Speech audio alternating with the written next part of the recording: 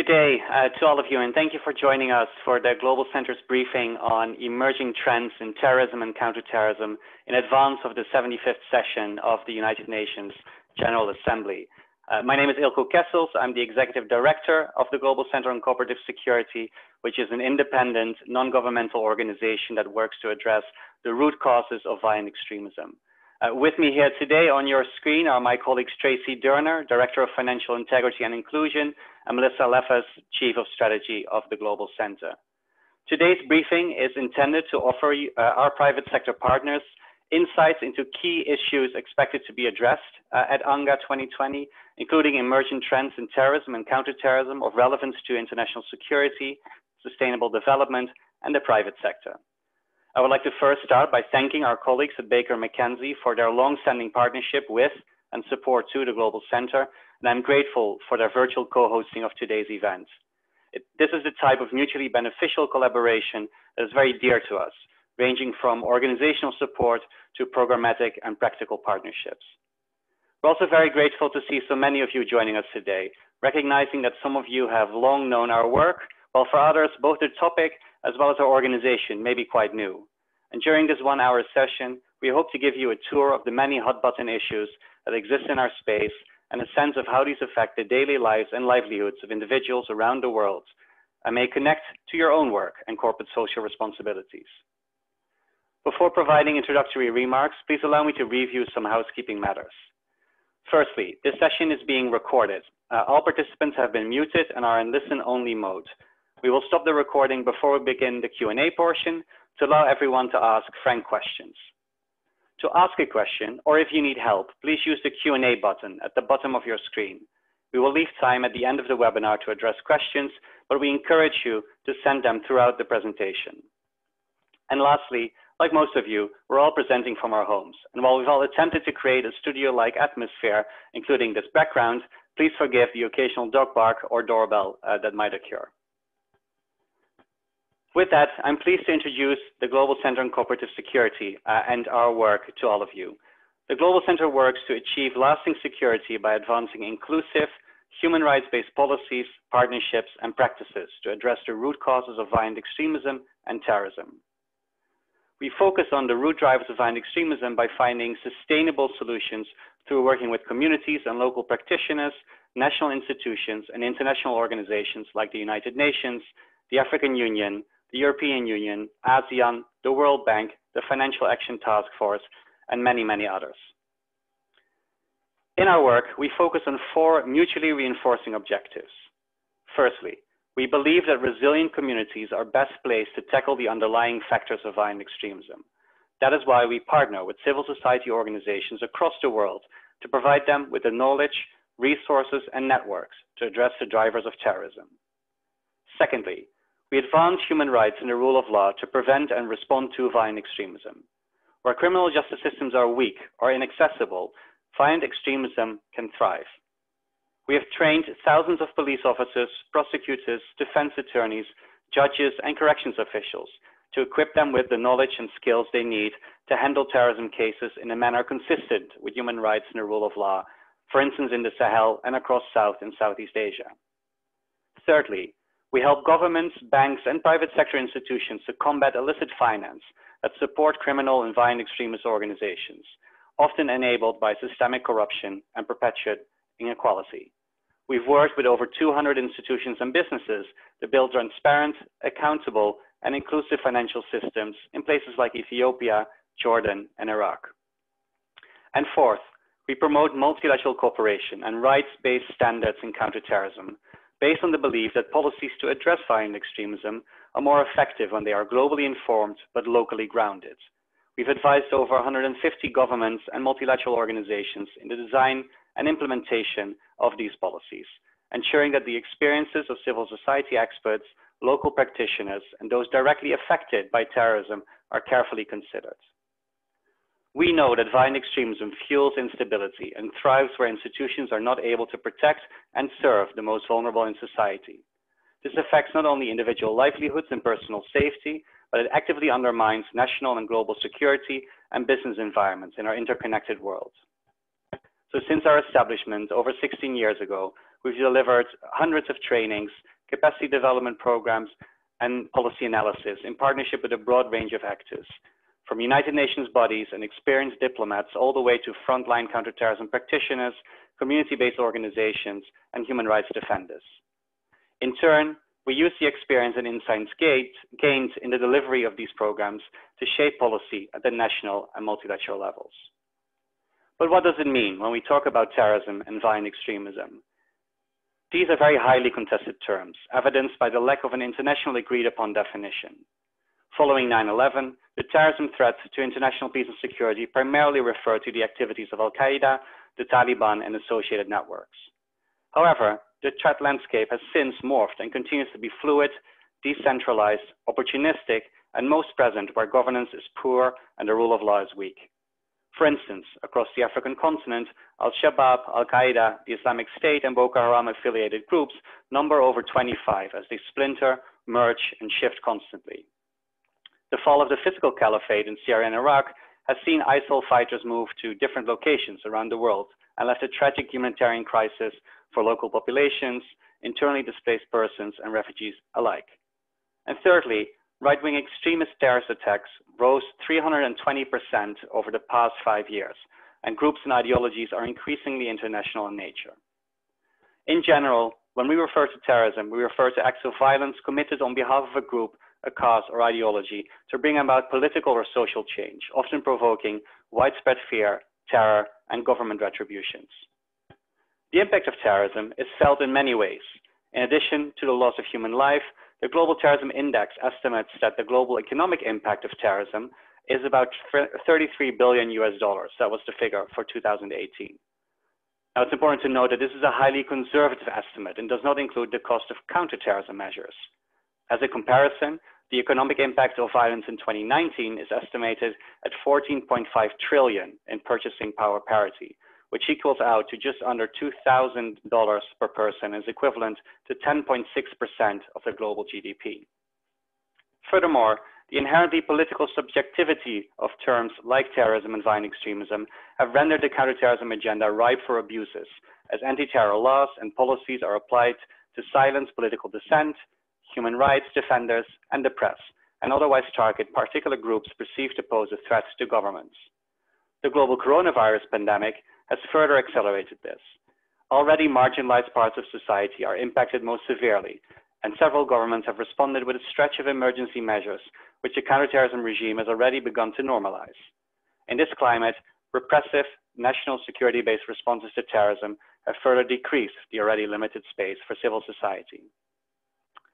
Human security, justice, and social and economic development are intrinsically connected, as emphasized in the Sustainable Development Goals, especially in Sustainable Development Goal 16, which aims to promote peaceful and inclusive societies for sustainable development, provide access to justice for all, and build effective, accountable, and inclusive institutions at all levels.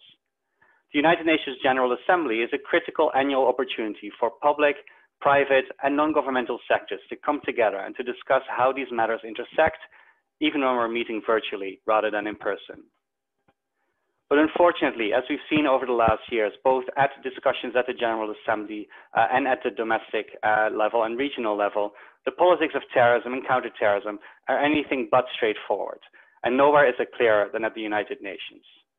At the international level, traditional alliances are becoming blurred. For instance, the United States is not always in lockstep with its traditional partners, its European allies, amongst others. One can, for instance, see this in the ongoing discussions around Iran. The Security Council is also increasingly introducing far-reaching obligations, like the implementation of advanced passenger information and other types of travel data systems that raise a range of concerns, especially in less democratic countries or in cases where resources and available technologies are limited.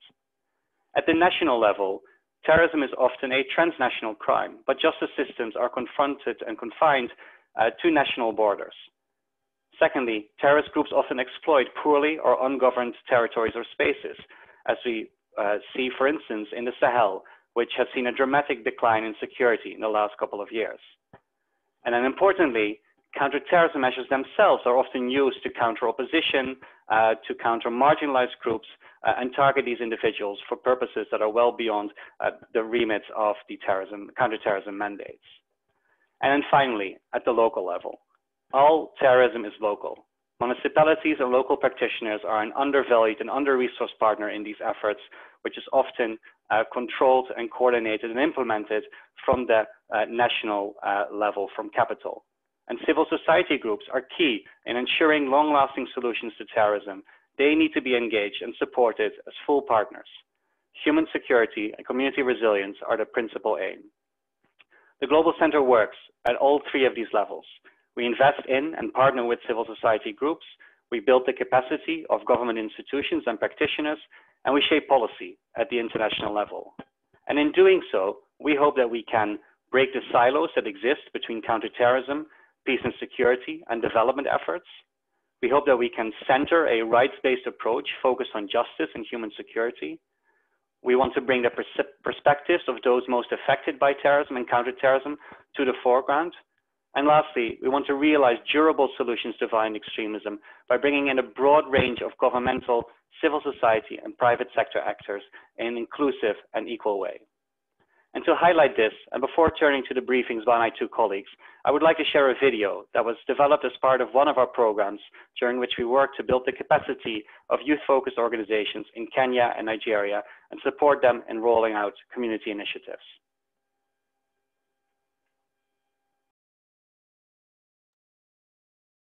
One morning, a woman came to my office and her son had been recruited to violent extremism. And that morning, the son woke up in the morning and told the mother, I am going to Somalia. I am going to join the Al-Shabaab. And the woman came to me crying. And she asked, what can I do? I love my son, he's the only son. And he has boldly told me he's leaving. And so I had to think through, and I decided to go and have a chat with the son. The experience and the skills that I've gained over time doing my work, I went and I invited him for a cup of coffee, and we started to chat.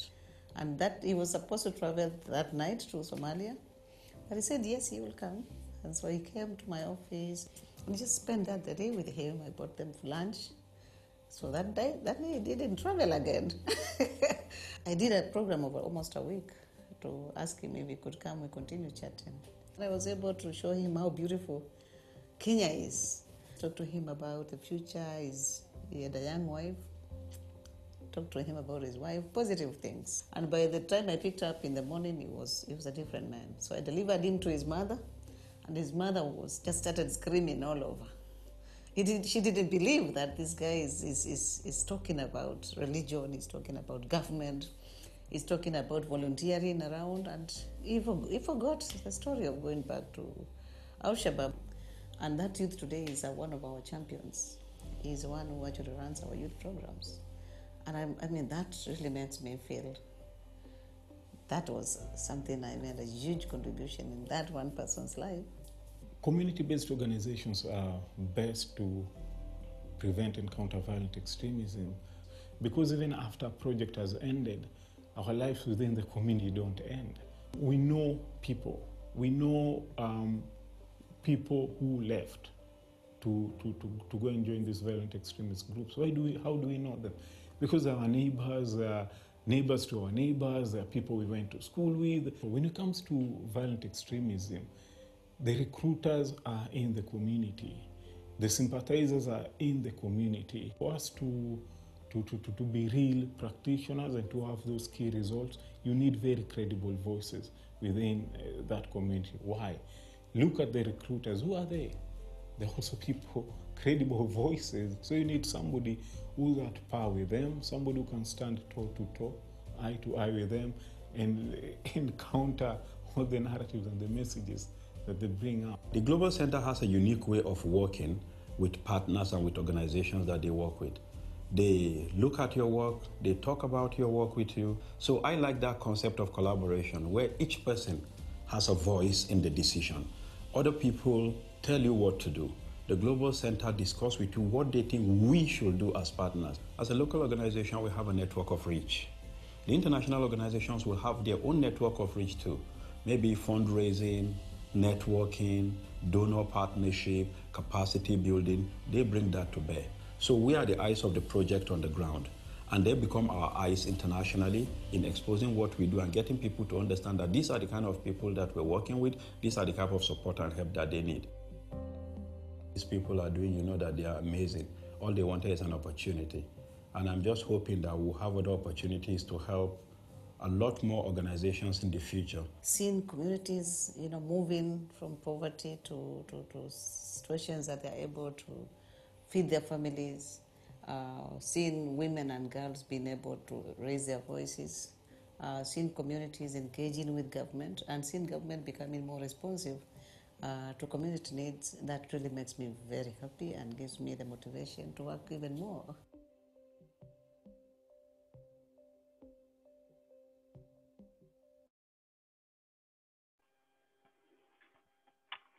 So these are just a few of our many partners, Phyllis, Maji, and others with who we work tirelessly and implement these kinds of programs within their communities to address insecurity and violent extremism. This is the level where the real lasting change happens, but the connection between what happens in the communities and what is discussed at the national and international level, of course, has an impact. And that's what we'll be focusing our discussions on today.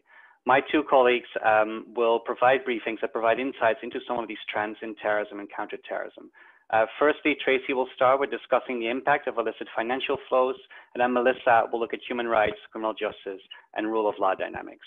Tracy, the floor is yours.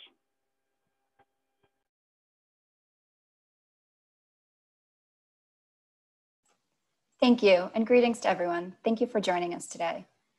As Elko mentioned, we can recognize that terrorist attacks have an economic impact, both in the cost of recovery and in lost revenue for businesses and tourism sectors.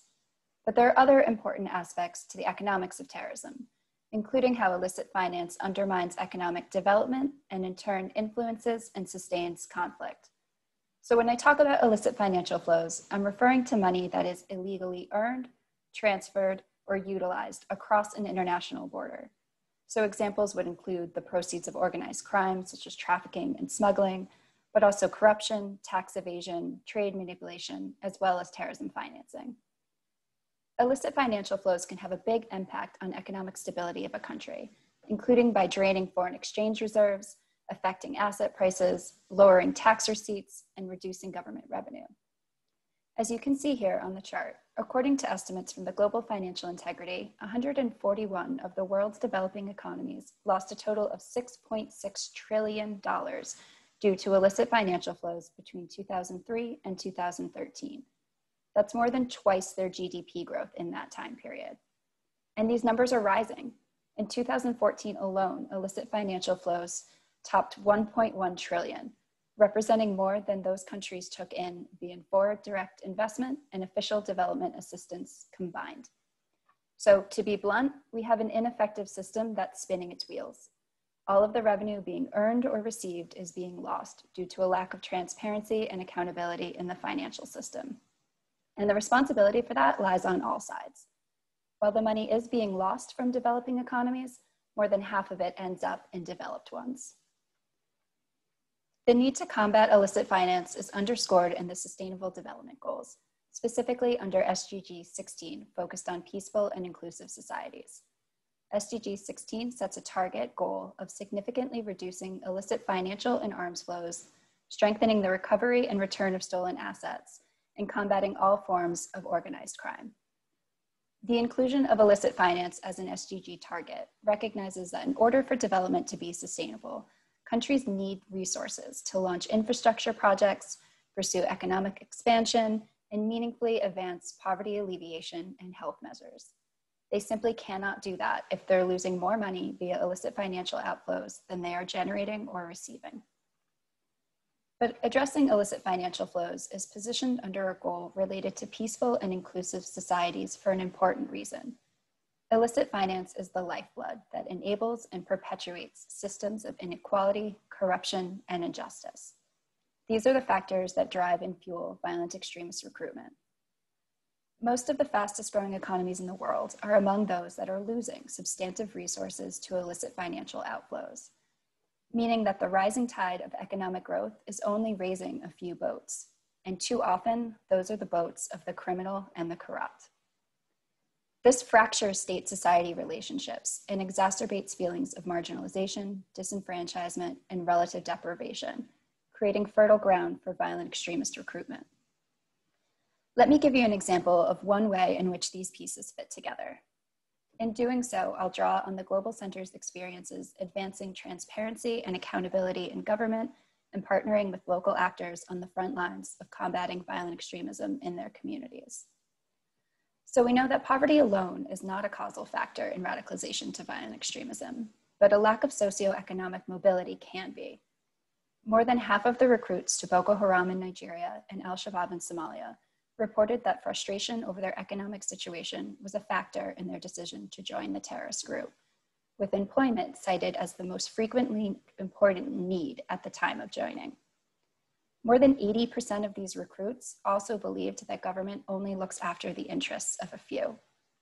Like much of the African continent, Nigeria and Somalia are experiencing a significant youth bulge. The average age in both countries is just 18, compared to 38 in the US and 40 in the UK. For some countries on the African continent, nearly 80% of the total population is younger than 25. For any country, it would be difficult to harness the economic potential of such youth bulges and to avoid crippling levels of unemployment and underemployment. There have been significant investments in education and vocational training programs in Africa, but in order for those to be successful, there must be similar growth in job markets who must be able to keep pace and absorb a rapidly expanding and more highly educated workforce. I've heard many stories from our partners on the ground describing these situations where an entire village comes together to support and invest in a promising student's education. These students go and graduate from university and go to the capital cities in search of jobs that just don't exist, not unless you come from a privileged segment of society. They talk of their experiences showing up for a job interview and finding lines of more than 100 pre-qualified candidates waiting outside. So what happens to these individuals? They're separated from their families and their support structures. They're unable to attain the cultural markers of adulthood like marriage and land ownership. And they're often left feeling as though their government is not going to work for people like them. Some have told me that they felt that they failed not just themselves, but their entire village who was counting on them to succeed. It's this profile that can be preyed on by violent extremist groups who offer promises of community, of purpose, and of, in short, being able to offer an alternative and a sense of retribution. And those alternatives are increasingly taking different and creative forms as violent extremist groups adapt. For example, we've seen Boko Haram capitalize on the lack of employment opportunities to offer entrepreneurship loans to youth to start local businesses, which in turn, the terrorist group then co-opts for resources, logistics, or to conceal its illicit finance. Now, these are complex issues, and radicalization to violent extremism is a highly individualized process that cannot and should not be generalized. But what we do know is that terrorism has the space to thrive in contexts where inequality, corruption, and injustice pervade. By combating illicit finance, we help address the enabling environment for terrorism, while also plugging the hole through which our development and trade finance is leaking, increasing the impact and sustainability of these efforts. Thank you. Thank you, Tracy, for those insights. I'm going to use my sort of chair's privilege to ask you one question before we turn to Melissa. We know that efforts to combat illicit and terrorist finance have had significant negative consequences as well, as much as they may be necessary. Can you describe the evolution of these efforts and how they are affecting the private sector, civil society organizations, humanitarian aid workers alike? Sure. So as terrorist organizations become increasingly decentralized and the cost of an attack declines due to the use of simple things like knives and cars, it's really complicated our efforts to combat terrorism financing. Rather than disrupting the business model of a large-scale organization, we're instead looking to identify isolated transactions or identify financial relationships. Doing so is virtually impossible without the context provided by a criminal or intelligence investigation. Many terrorism financing transactions appear, or in some cases are, legal, meaning they can't be detected unless we know who or what we're looking for. But there remains a justifiable emphasis on preventing and intercepting terrorism financing. And financial institutions are being asked to shoulder the burden of this work, including by increasing their transaction monitoring, gathering additional information, and increasingly taking on more and more compliance obligations. This is incredibly expensive. It's estimated that US financial service firms spend about $25 billion a year to meet their illicit financial obligations. This represents a miscalibration between policy and practice that's having three significant consequences. The first is that it's contributing to an increasingly risk-averse scenario for financial institutions. Banks are now declining to open or retain accounts for clients where they believe the risk is higher than the reward. This is a practice that's become known as de-risking and affects correspondent banks and nonprofit organizations, especially those in conflict zones. The second consequence is that measures to counter illicit finance are being abused by states to create arduous and complicated administrative barriers for nonprofit organizations to operate. Most often, these are directly intended to constrict civic space or used to target political dissidents and human rights activists. The third consequence is that absent a definition of terrorism from the United Nations, states have established overly expansive ones or applied the terrorist label in politically expedient ways. For humanitarian actors, the issue of who's considered a terrorist and by whom becomes especially tricky in light of bans on providing material support to terrorism. Aid organizations are increasingly operating in complex situations where armed conflict, terrorism, and humanitarian crises overlap. It's important to ensure that aid is not misappropriated by terrorist actors, but it can be difficult to discern civilians from terrorism supporters. In the absence of such certainty, terrorism financing legislation essentially criminalizes the provision of humanitarian services, jeopardizing fundamental humanitarian principles of neutrality and impartiality, and having a chilling effect on humanitarian operations. The overextension of efforts to combat illicit finance can be counterproductive, constricting civil space, which serves as an outlet and an avenue of recourse for those experiencing socioeconomic and political grievances. And instances of de-risking can force finance into less regulated channels, limiting our visibility into and therefore our ability to combat illicit financial flows. So the trick here is balance and finding a proportionate and risk-based approach that is grounded in human rights and good governance, but also meaningfully advances transparency and accountability for all actors. Thank you, Tracy, for those insights. I again want to encourage, before we're moving to Melissa, if this presentation raised any questions or any comments, please raise those in the Q&A section, which you'll find at the bottom of your screen, and we'll hope to be able to address some of those questions that will come in during this the presentation, but also many of the questions that we received as part of the registration form from a range of participants. Turning now to Melissa Leffes, Global Center's Chief of Strategy, to focus particularly on the human rights, criminal justice, and rule of law elements. Thank you, Elko, and good day to everyone joining us for this briefing. I will be building on Tracy's presentation while honing in a little bit more specifically on the UN's role in terrorism, counterterrorism, and specific trends that we will be tracking for this year's 75th session of the UN General Assembly. The UN is but one of a panoply of multilateral entities engaging on matters relating to counterterrorism. In our assessment, the UN distinguishes itself from the rest through its four principal roles as a norm setter, a convener, a technical assistance provider, and a global monitor. How the UN system leverages these comparative advantages or not forms the basis of its relevance today. As a norm setter, the United Nations and its member states have adopted and developed an ever-growing number of resolutions, tools, and documents to counter terrorism and its financing. As was previously noted, there is no internationally agreed upon definition of terrorism.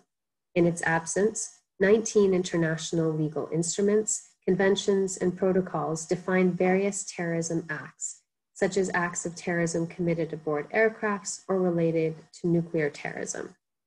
More recently, the Security Council has focused much attention on topics most relevant to the crisis in Syria and Iraq, including approaches on how to manage detained third country nationals.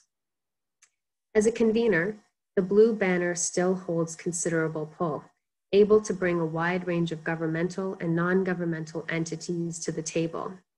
For example, biennially, member states come together to review the UN's 2006 Global Counterterrorism Strategy. This process brings together the 193 member states in a multi-month process of assessing the UN and member states' performance against the strategy and setting priorities for the coming 2 years. The June 2020 review of the strategy was postponed to 2021, when the UN and its cohort of diplomats hope to resume work more regularly. As a technical assistance provider, the United Nations can support the proliferation of its norms and implementation of its strategy through legal assistance, institutional capacity development, and practitioner training by a veritable alphabet soup of UN entities, which now includes the United Nations Office of Counterterrorism, a newly established entity in 2018, along with a dedicated Undersecretary General on Counterterrorism. Together, 43 entities endeavor to coordinate their efforts through the United Nations Global Counterterrorism Coordination Compact. To give you a sense of scale, in 2019, the Global Compact members had about 522 million budgeted for counterterrorism and preventing violent extremism efforts. And finally, as a global monitor, various UN entities monitor and analyze national and global trends in terrorism, counterterrorism, and preventing violent extremism. This includes, among others, the country assessments and trends reports developed by the Security Council's Counterterrorism Committee Executive Directorate, and the reports of the Analytical Support and Sanctions Monitoring Team on ISIL, Al-Qaeda, and the Taliban. To demonstrate the interplay between the comparative advantages, please allow me to introduce one of the Global Center's partnerships with the United Nations. From 2009 to 2019, the Security Council's Counterterrorism Committee Executive Directorate, referred to as CTED, and the Global Center ran a program which aimed to improve due process, human rights, and the rule of law in the handling of terrorism cases across South Asia. Working with over 100 experienced judges and several national judicial training academies, and with the generous support of our partners at Baker & McKenzie and Salesforce, the Global Center and CTED prepared a toolkit for judges and training academies in the region for the handling of terrorism cases in compliance with human rights and the rule of law. The convening power of the UN brought together practitioners from Afghanistan, Pakistan, and India to discuss important matters of international cooperation in an apolitical forum. The toolkit was subsequently launched in the UN's New York headquarters during an open briefing by Supreme Court justices from across South Asia, as well as Justice Breyer of the United States Supreme Court. UN's comparative advantages have, however, been challenged by leadership in a changing world, one in which hard-won normative gains are confronted with the stark realities of dire socioeconomic inequalities, growing nationalism and authoritarianism, and a shrinking space for human rights and humanitarian action. As a rallying cry, the 75th session of the UN, which officially began yesterday, is organized under the banner of "The Future We Want, the UN We Need," reaffirming our collective commitment to multilateralism. Typically, UNGA would be a critical time to move agendas forward. New York's Turtle Bay would be abuzz with private bilateral meetings interspersing high-level events on a range of topics. What is typically a busy moment for diplomacy will be quite different this year, more low-key, perhaps more introspective.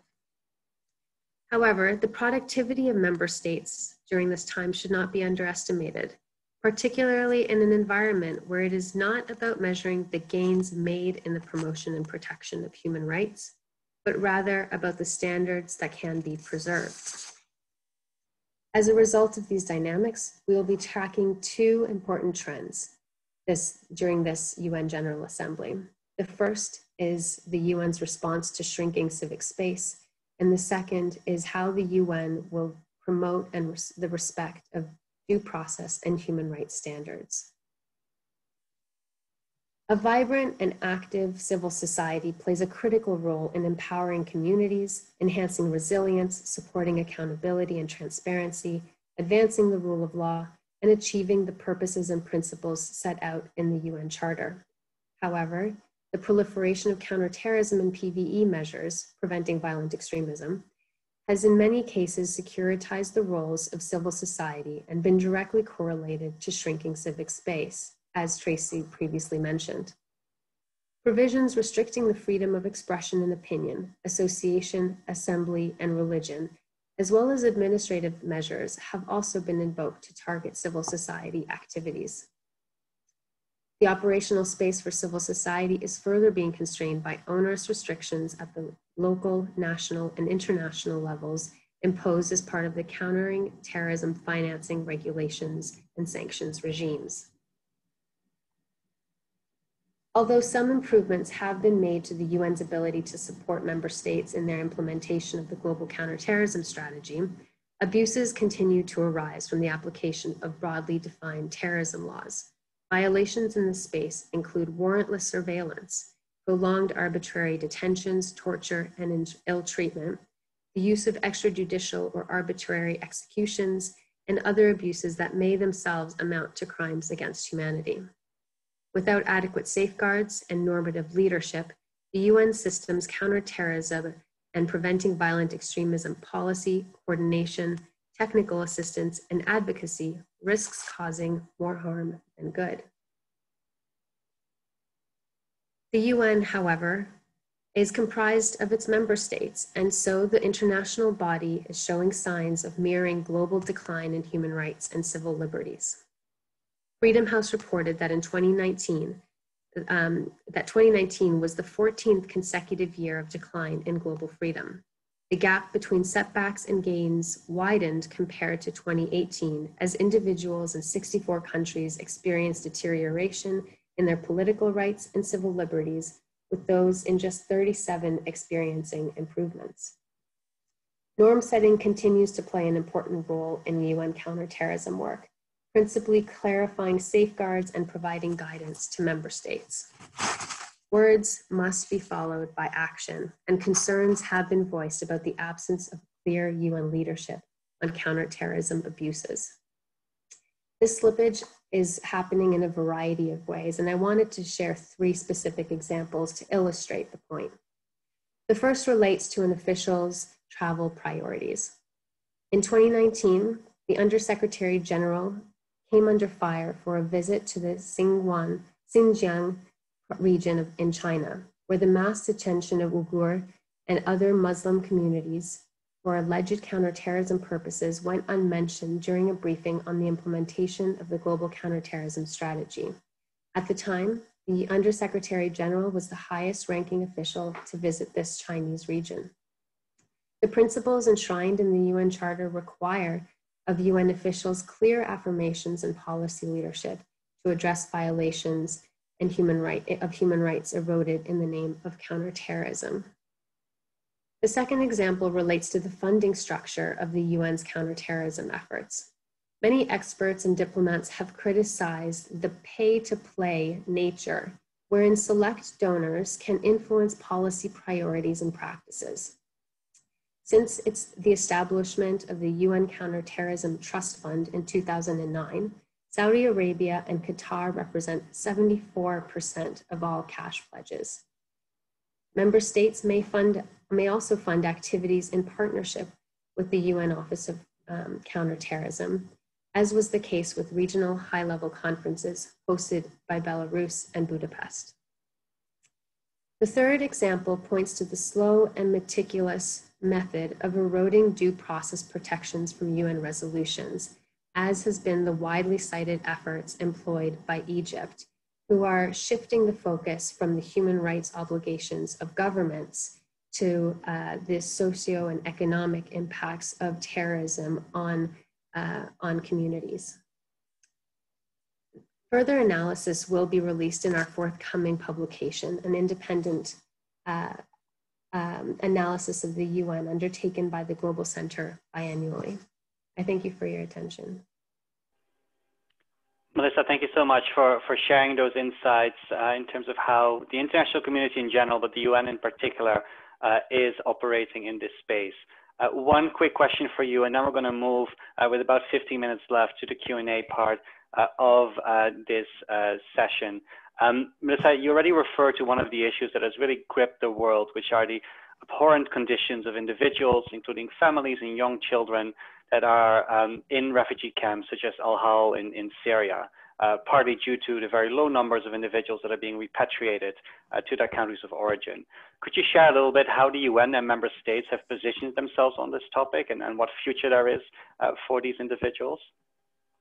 Absolutely. The manner in which the UN is responding to the issues of repatriation can in many ways be brought back to how the departures of individuals who left for Syria and Iraq were handled. In 2016, the discourse on rights-compliant administrative measures, such as the stripping individuals of their nationality, was a central point of debate, and it continues to be. That same issue arises now where third country nationals, many of whom are being held in detention, are not proactively being repatriated. Across Europe, for instance, the standards for repatriation are extremely low, often limited to orphan children. At the UN, the Security Council has yet to address the issue of repatriations.